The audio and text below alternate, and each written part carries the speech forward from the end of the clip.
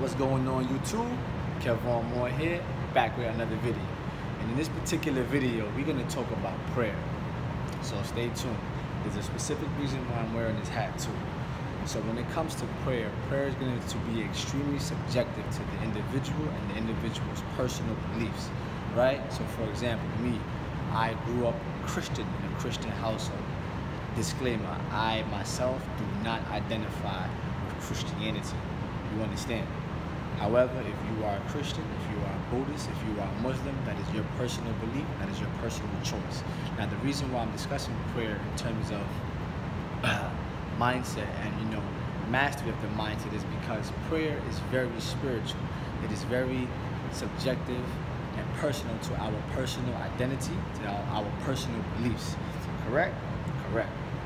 So, for me, along my journey, what I have learned, because I read the Bible, even though I don't identify with Christianity, but that I definitely feel that there are certain things within the Bible that are super duper powerful.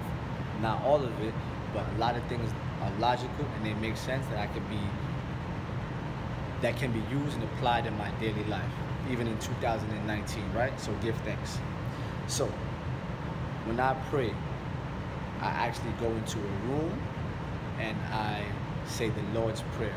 Now, I don't remember it word for word verbatim, but I'll give it a shot, right? Hallowed be thy name.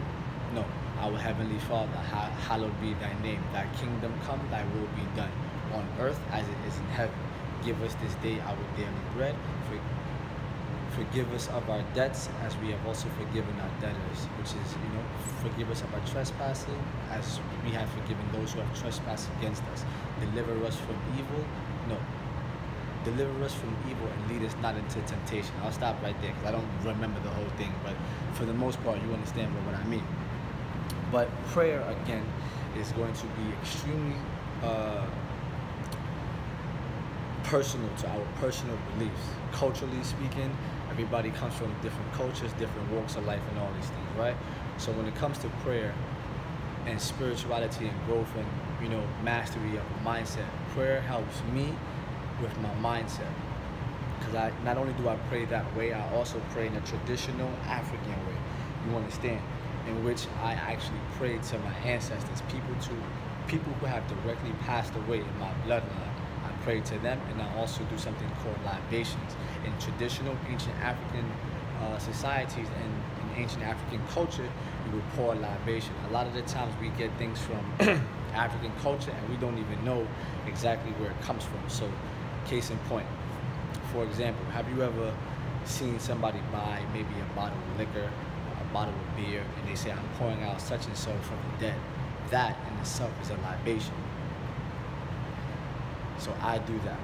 And I also pray to people who have directly passed within my bloodline. You understand? Now, how does this all relate to mindset and spiritual growth?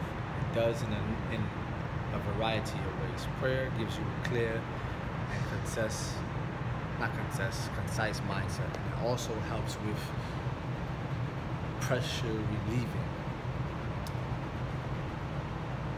It helps with clarity. It helps with growth. It helps with a number of things, so long as you practice it consistently. You understand?